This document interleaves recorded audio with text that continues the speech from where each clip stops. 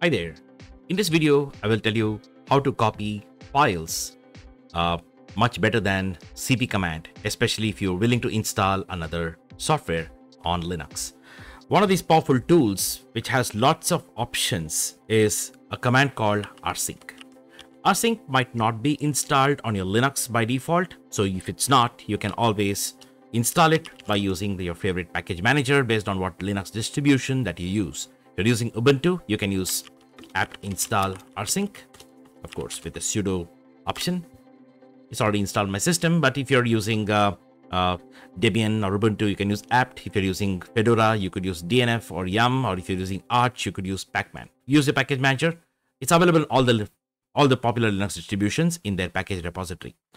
rsync can fully replace a couple of tools. You can replace a cp command if you want to copy files across networks using SB protocol, or it can also communicate via FTP protocol, downloading from FTP repositories.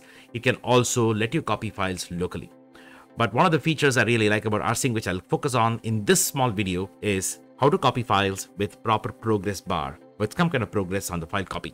So let's say I want to copy for directory tree this time. Same time, just like I did with cp command in one of my earlier videos. This time what I'm going to do is I'm going to use rsync. If I want to copy a directory, I can just say -a. Just like cp -a, rsync -a is archival mode. It'll try to maintain as much of stat details from the source to destination. When sizes are being printed in the progress, I want to print it in a human readable format, so I'm going to use -h switch. -h indicates human readable output in terms of sizes, and I can also use one more switch, which is a capital P, which indicates print progress. But instead of using capital P, I'll use something else this time because I want to put a single progress bar. I'll show you the difference in a while. I'll use -h, and I can just provide --info equals progress 2. I can also use --partial. If a copy happens in a partial form and exits, let that partially copied data remain so it can continue later on. And you can also use --in place to copy into destination file in place. So all these switches could be useful. It's so many switches, so you might want to put this in an alias, which I will show you in a while. And you can just type, let's say, Linux kernel. It's a Linux backup 2 this time. I think I have Linux backup folder from one of my earlier videos. So I'm going to copy it in another folder this time. When you run this command,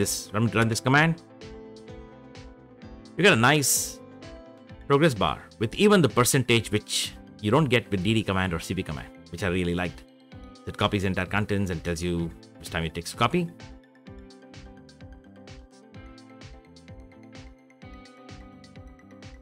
Yeah, it's done.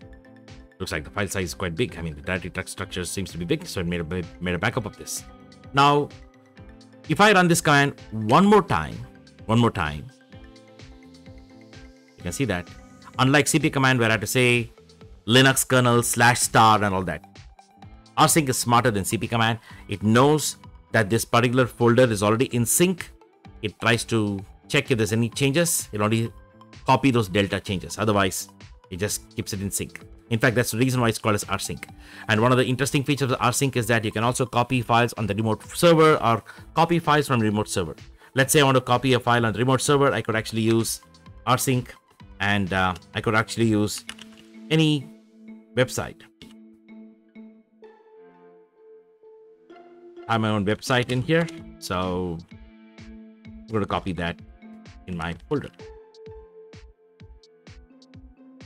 It's going to prompt for the password because I not say the password key-based authentication. So if I just type in the password,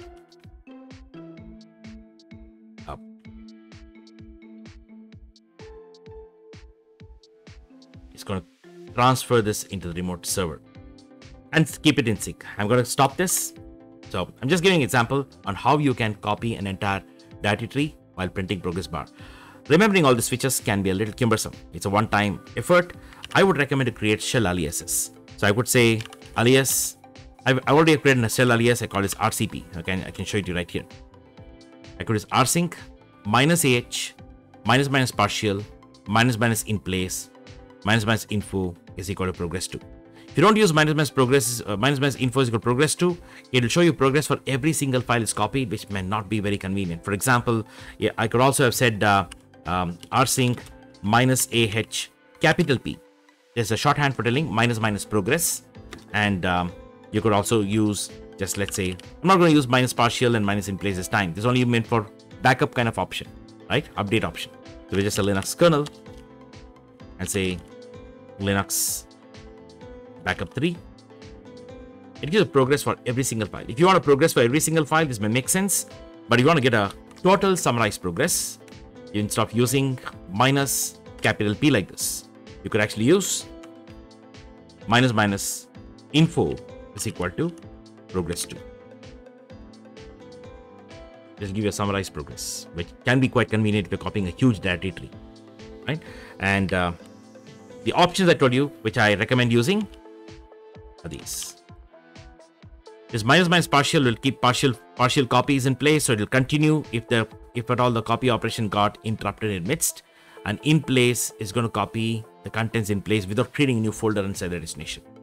That's what this does.